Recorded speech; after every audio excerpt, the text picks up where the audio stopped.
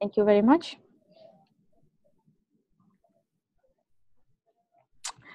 So today I'll be giving an introductory tutorial on Orange, a data mining tool. This is a very introductory tutorial. So just bear with me for the very basic thing. So I'll start with the basic features of Orange. In Orange is an open source software. So for everyone, beginners and professional, I try to mean that we can do small scale projects in Orange, and also we can do large scale projects in Orange. So Orange offers you to do visual programming. And by visual programming, I meant that maybe you do not need to code your functions, but you can draw your functions. Orange offers you to do interactive data visualization with beautiful and interesting graphics. Orange supports hands-on tutorial and training. So the documentation of Orange is really rich. So they have videos, and also they support documents. The functionality of Orange can be extended through add-ons. So I'll be showing how can we install add-ons for Orange. The application of Orange includes data mining analysis, data visualization, machine learning, bioinformatics, and text mining. So I will be highlighting almost all of them very shortly today. So Orange is a Python library, so you can literally import Orange and do all the functions that you can really do in Python. So that means you can write the codes that will include the functionalities of Orange in environments like PyCharm and Python Win. And definitely you can write your Python scripts in terminals, and you can use shell like IPython. So Orange has been developed at the Bioinformatics Laboratory of the Faculty of Computer and Information Science of University of Ljubljana of Slovenia. And it is available across all platforms.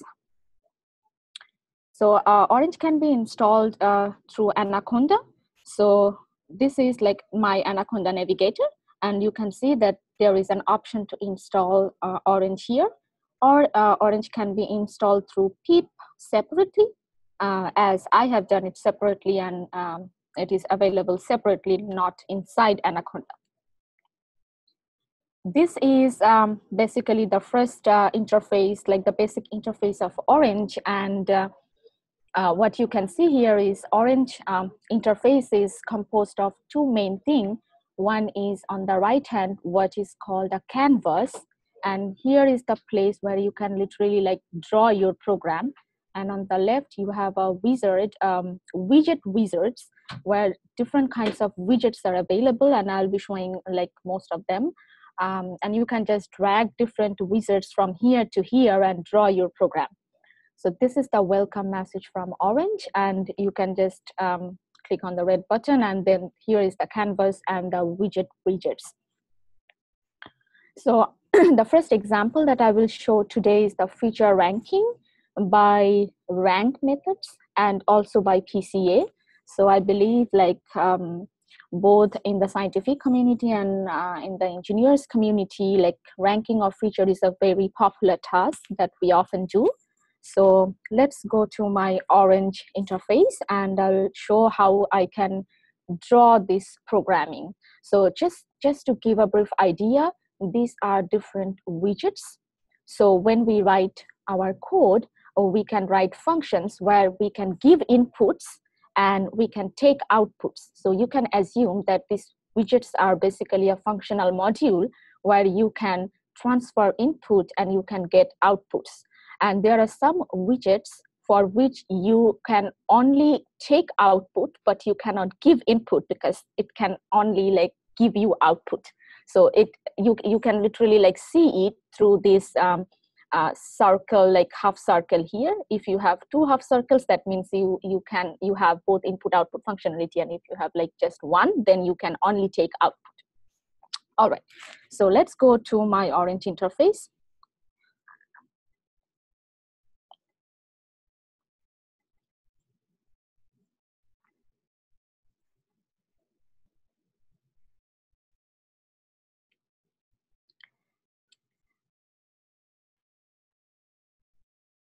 So I hope everyone can see my orange interface, and this is the welcome message. So from here, you can go to the tutorials, you can see some examples, you can go to the online tutorial, and you can open or create a new project. So I will just skip it, and here I will start my first project that I will also deliver. So this is the data widgets. You can see like we can import data and we can take the data into data table. So let's just start. So this is my file widgets. And if I double click on this, then here I can import data. So Orange actually comes with several data sets, which are the .tab file, which is like simple tab delimited file. And I will be selecting a data set called brown selected .tab. So this is an yeast expression, gene expression data set for yeast. Actually, I also do not know like very detail of this data set, that we do not need to know, because we'll analyze the data to find informative information, good information out of this data.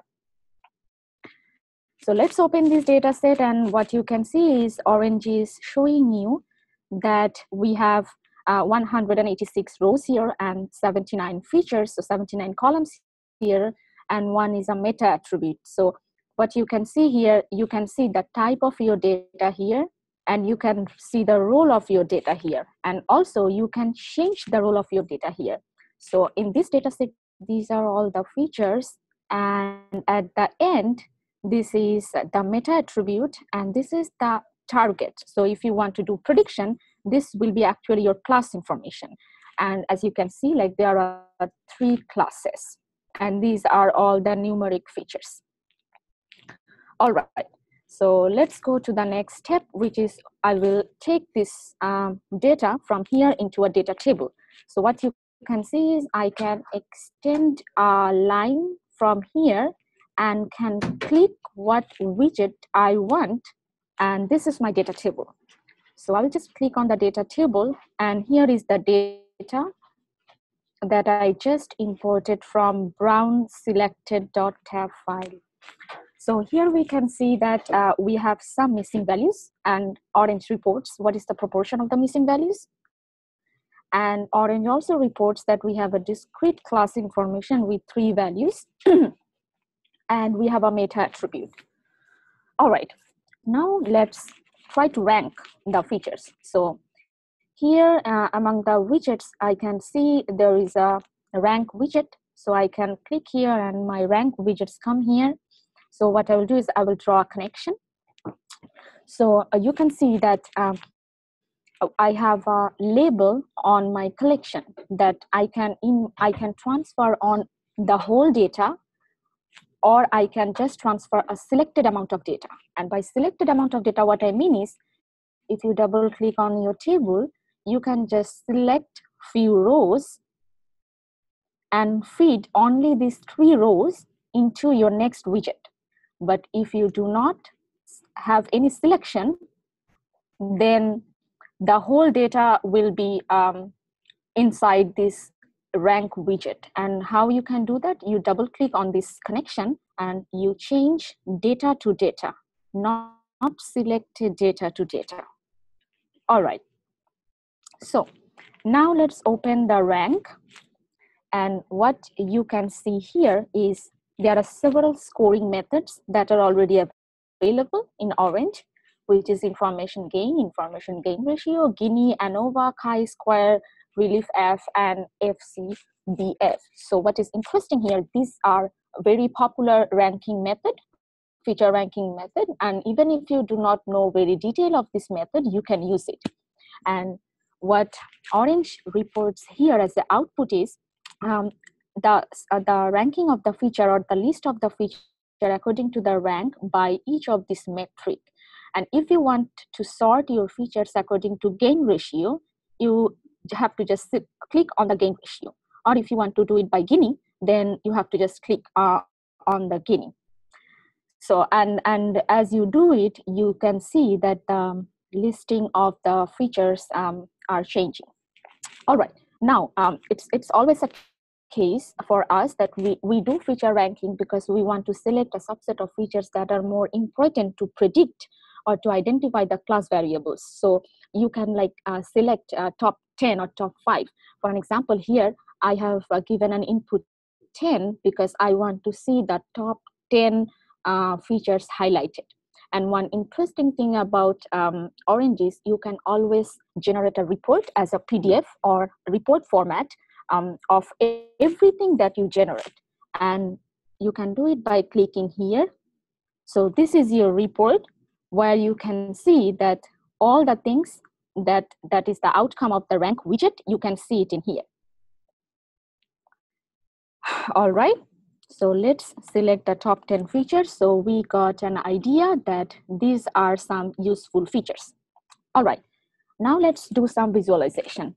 And what I would like to do is now I would like to cluster my data depending on these features. So what I will do is I will compute the Euclidean distance using the feature variables. And you can see that I am using only the reduced amount of data. So this will be like with only 10 features. And after clicking the distance, I can take the output to hierarchical clustering. So now if you select the hierarchical clustering, so here is your clustering of your classes using those 10 features. So as we can go down, we can really see like it was like a good clustering. So here all the ribosomes, so one class, and the respiratory is here and protease is here, but still we can see like there is some overlap here. So you can see that resp and protease are two different class but clustered in the same group. So now let's check out that what are those overlapping points in our feature space and how can we do that. So we can do that using scatter plot. So let's go to the visualize section of the widget wizards and bring a scatter plot. And to do this, we have to give the output of the hierarchical clustering to the scatter plot, and also we need to give the data from rank to the scatter plot. Now let's open the scatter plots here. Just give me 1 second.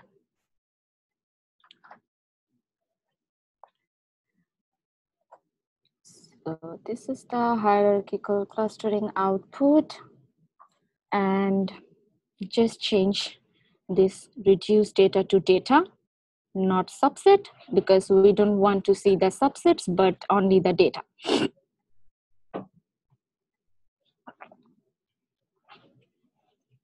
So we'll just remove the subset link and we'll connect this. And so here is my scatter plot.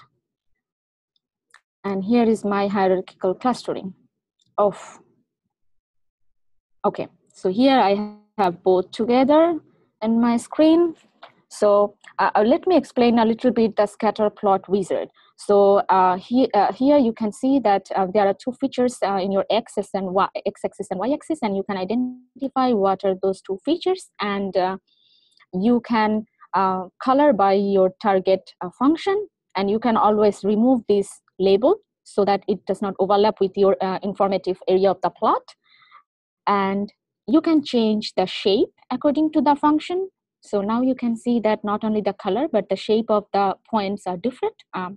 And then you can also change the size and everything. And you have some other plot properties available here. For an example, show grid line, or like some show class densities, but you can or you cannot. All right. So, and you always, for the images, you can always save the images. So this is, you will save your image in different formats. So I'll just cancel it.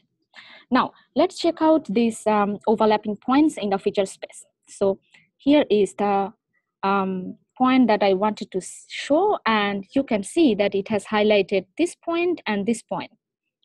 So, okay, let's do the shape as same shape. And if if I select this cluster in the hierarchical plot, then it highlights these 2 points. So basically it makes these 2 points solid points to show that these 2 points are basically these 2 points in the cluster, and you can see that these 2 points are really like in the overlapping region. So this is how by orange you can really visualize what are those points or instances in your data that has like overlapping features. So you can like get rid of this data, or you can explain this data in a different way. All right. So just to show you that another feature that there is a very nice box plot available in orange. So let's see the box plot of the reduced data. So here is like box plot of a feature diao f according to 3 different classes. So in this box plot, it shows you the mean and the standard deviation and the other categories, and also you can compare with medians and or by means. So median is the yellow line and mean is this gray line. All right, now let's do another thing with our feature sets, and which is the PCA analysis, which is very popular in the scientific community. So let's feed the data from the data table to PCA and see what is here.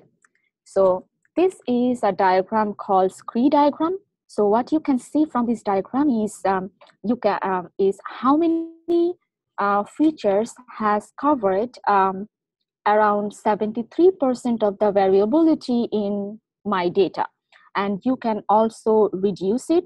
So basically in this x-axis it shows the number of principal components, and in the y-axis it shows the proportion of variance covered.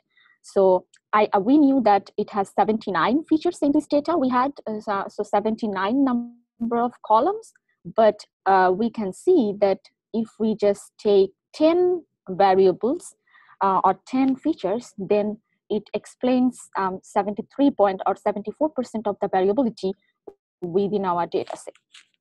So let's take like 10 principal components and feed this output of the principal components into a data table. So I'd like to see the components and also the transform data.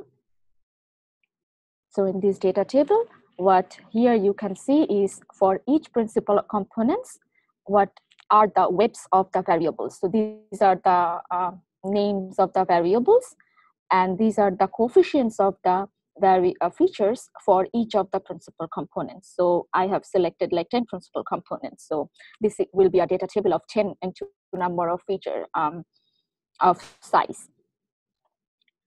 And then what I would like to see is I'd like to see the scatter plots of the principal components. Yes, I want to see the transform data, and let's open the scatter plot. So I'll make the shapes similar. And what is interesting feature from orange is you can really find some informative projections. For an example, go here and start it. So what it shows is principal component 1 and principal component 3 can explain like the target variables very well. And if you select the one which can explain less number of target variables, so here you can see like literally the data's points are very overlapping. So the useful principal components are PC1 and PC3. And definitely we would like to see that what are the features that is associated with PC1 and PC3 that you can easily find here. So go to your data table under components tab and go to the PC1 row and find the variable with like highest distance from 0.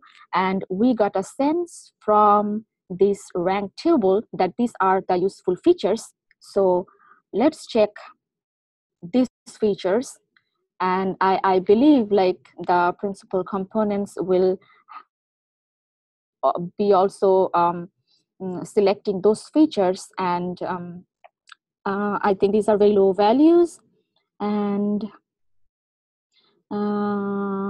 this is a good value 0.21, and this is actually the maximum coefficient for PC1. So PC1 is mostly explained by the feature heat 20. All right, so I will end this example by the last thing, which is uh, as I have already shown you that this data has some missing values. So you can very easily impute the missing values in orange. So you have to bring an impute widget, and then if you feed your data here, you can select like what would be your method to impute. So if you just want to do this by averaging or most frequent value, then select your option and it will automatically impute, and then you can repeat this whole process with the full data table. All right, so one important thing that I want to mention is in Orange, whenever you edit the data here, it will automatically propagate the results into your next widgets in your workflow, but you can switch that off too. So with this, I would also like to show you another important thing, which is how to install add-ons. So from options, you can go to add-ons, and then you can see that there are different add-ons available for network analysis and for different things. And you just have to select it and you have to click OK, then the add-on will be installed. For an example, you can see that I have already installed bioinformatics and variance and text analysis. All right, so let's go to the next example that I wanted to show you. And my next example would be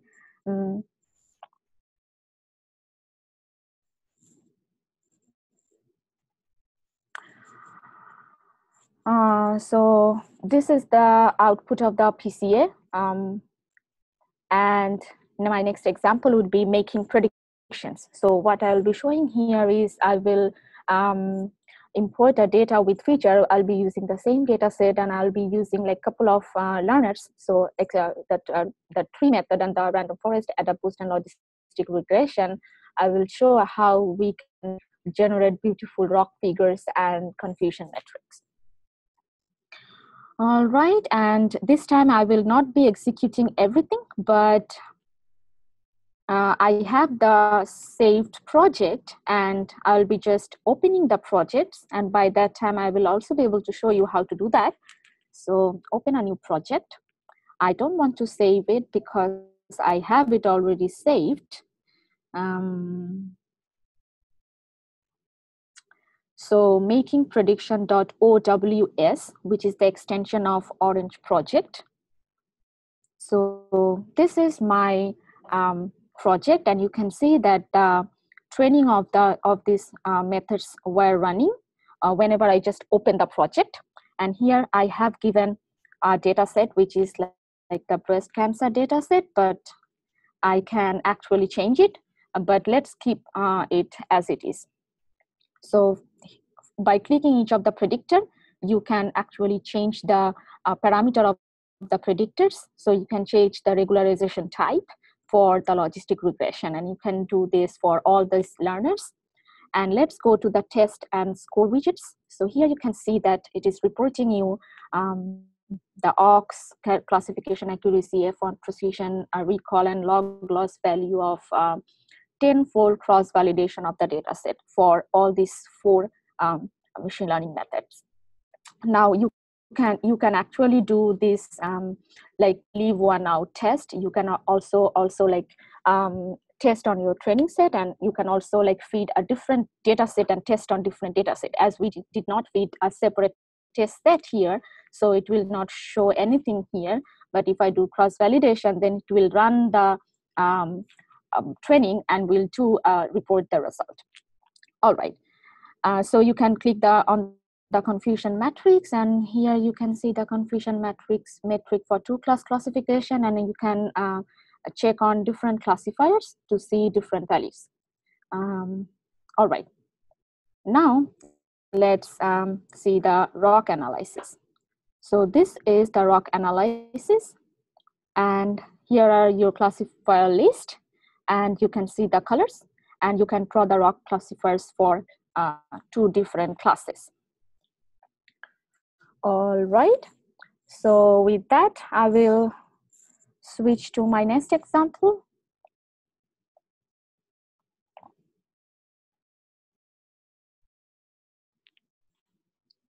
All right, so I hope you can see my presentation. So this is the making predictions workflow, and here are the outputs. I have just given some screenshots, and this is the last example that I'll be showing, which is the example of text mining. All right, let's go to my orange.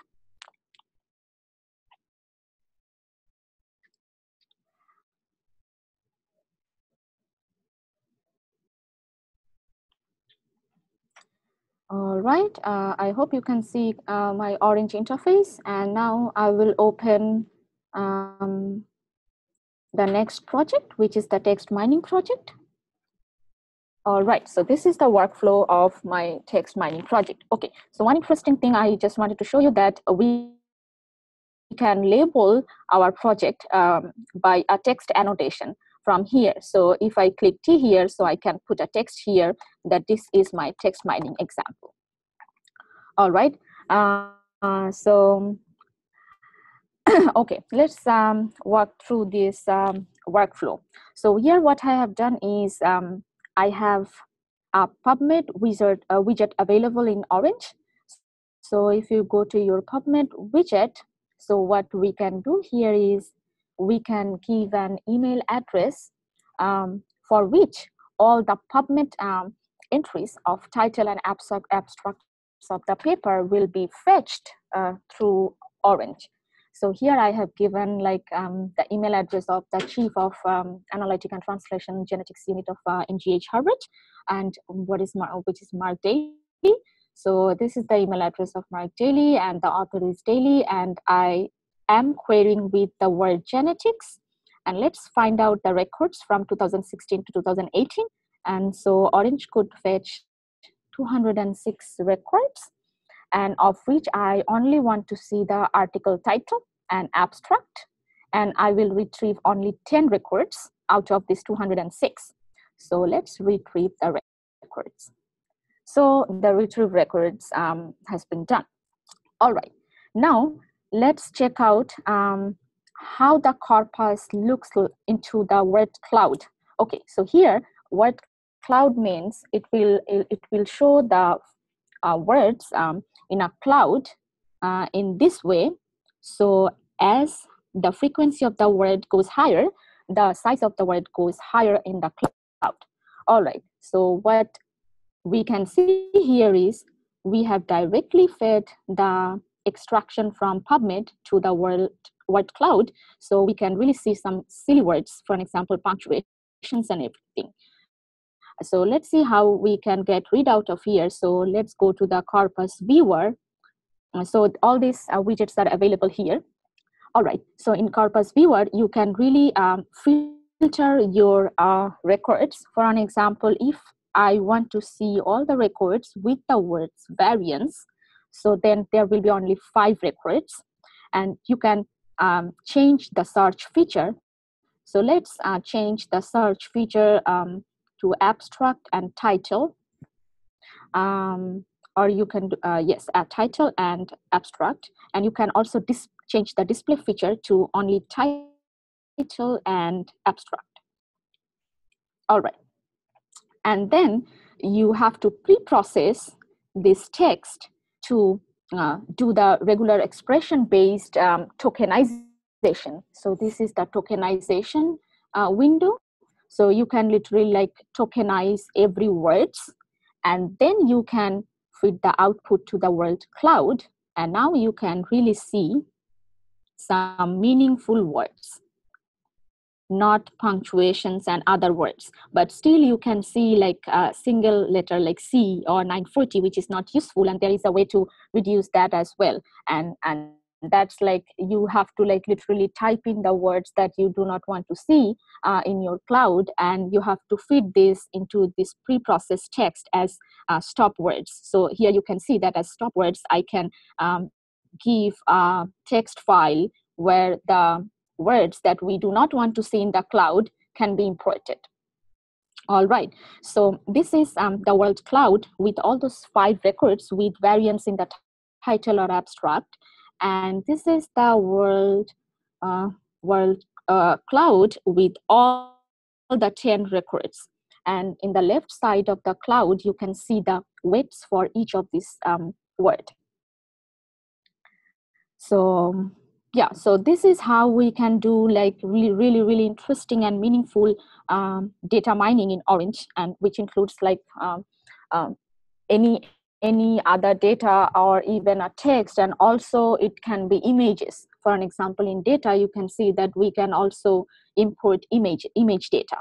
And also one important thing that I should mention, that through these file widgets you can not only import the TAF file, you can also import your normal XLS file or CSV file or TSV file. So from here you can import even a file from a URL. So that should not be a problem. So, and the last thing that I want to show you is you can literally extend the capacity of Orange by typing Python script. So let's open another project. This will be very short. So this is the project. So here I have given a TAF file. This is a file with 1728 instances and 6 features. So I have imported the data into a data table, and here I have selected like 5 rows, but you also like just skip that selection. And then here is my Python script. So you can see here that you can write your Python code here, and Python takes the data from a data table as in data variable, and Python outputs the data that is fed here. Or maybe you have just computed, you have done some computation and given some output data, and it will output the data as out_data variable. So you can just import Orange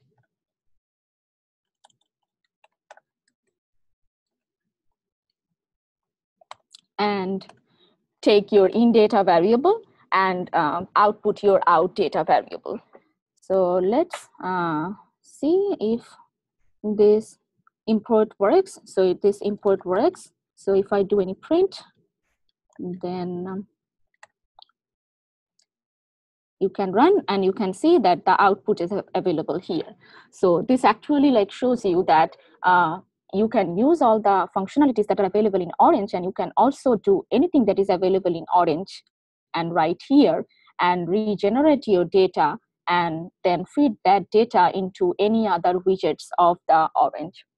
So yep, I think I have like almost finished, and just go to my presentation for the last time. So I've given the output of the text mining here, and yep, that's it. Yeah, thank you very much for bearing with me, and I'm sorry that I had to switch back and forth from one screen to another, but I wanted to do some hands-on tutorials, so I had to do it. Thank you very much.